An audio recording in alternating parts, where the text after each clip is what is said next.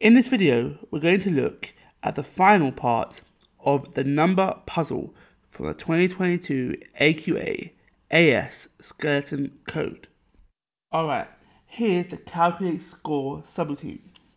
You can see it takes in the values answer and error count from the number puzzle subroutine. Answer is an array which contains the name of the puzzle, then 0 and 0 again in the first three positions of the array. These values are all strings. You can see how short this subroutine is.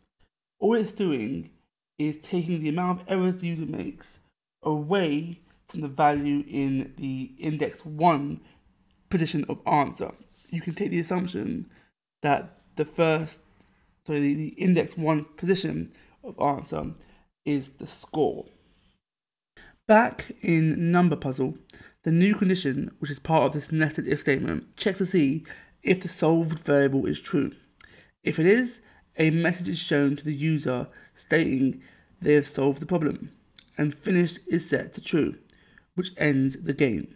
However, if it's not, it presents the score to the user. If this nested if condition is not met at all, which is the condition of answer index 2 being greater than 0, then it means that there are no answers to check. So this message is shown to the user. Moving over now to the final part of our favourite subroutine, number puzzle. I'm really entitled of saying the number puzzle. We've got the option for elif. The user enters S into menu option.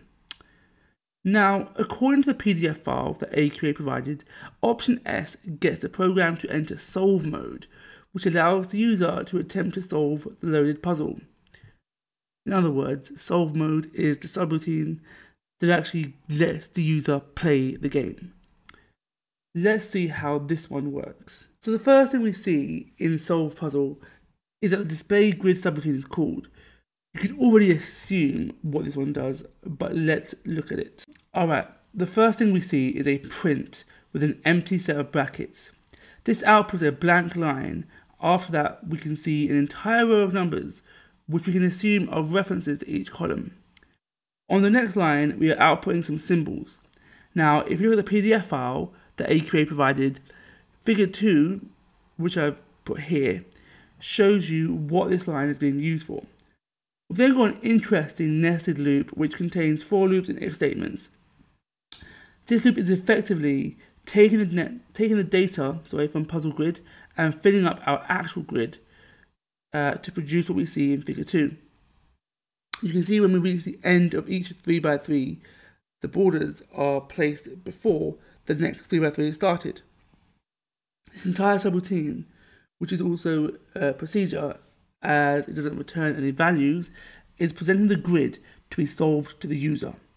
Let's now go back to solve puzzle to see how the user interacts with the program.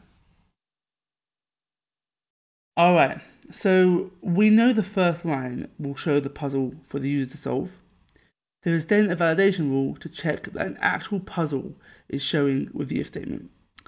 If there isn't an X in the first two values of the puzzle grid string, then we know that no puzzle is showing, so this is shown to the user, and we leave the subroutine. Remember, there was a point where X was placed into a puzzle that was there as to be used as a validation rule. However, if there is an X, then we can enter the else condition, which is where all the real magic happens. The first thing that happens is the user is asked to enter the row, column, and digit. These are three numbers that you can write together with no spaces. First number is for the row, second is for the column, and the third number is for the user's digit. Now remember with the indexing, the first position is 0, second is 1, and third is 2. They're then given an instruction to press enter in order to stop. Now at this point, I would assume some sort of while loop or indefinite iteration is going to take place here after the user enters their digit. And here we go, we can now see the while loop condition.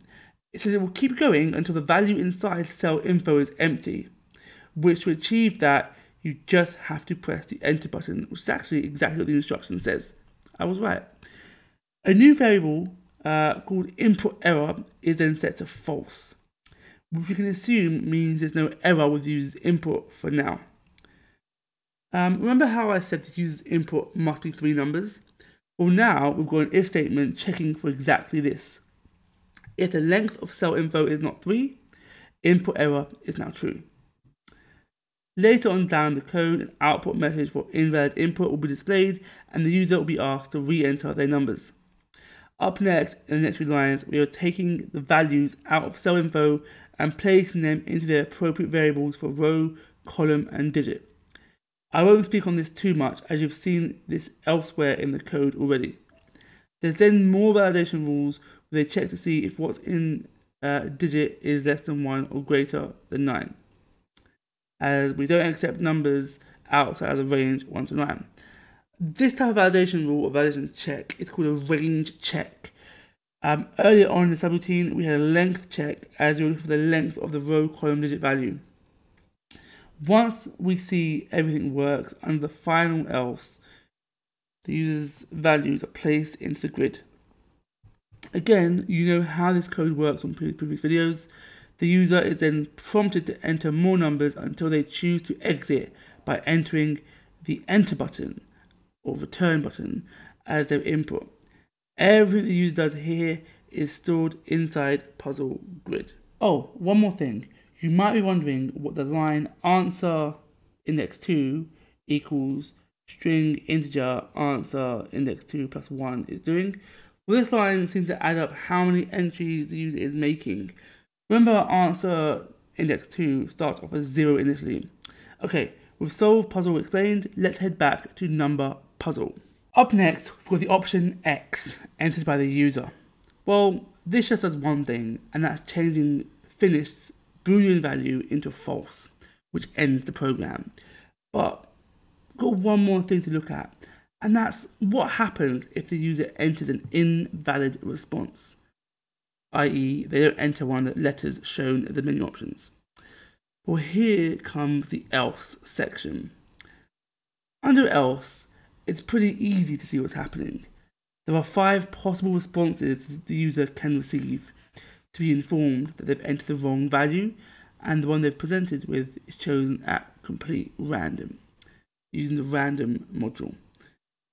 This technique seemed almost quite pointless or unnecessary to me. Is it possible the exam you sit at the end of this year asks you to produce something at random? Maybe a number or a puzzle to be solved? Who knows? At the end of the program, if the third item in answer is not empty, the results are displayed to the user using the display result subroutine. Let's take a look at this now. Alright, first we see an if statement is being used to check if the value in answer position 2 or index 2 is greater than 0. If it is, they are showing their score by outputting what's inside answer index 1. They are then shown their solution, as in what they did. However, if the above isn't true, chances are this is because the user never made any attempt at the puzzle and so will be presented with the message you didn't make a start. And that's everything you need to know about the AQA AS 2022 skeleton code called Number Puzzle.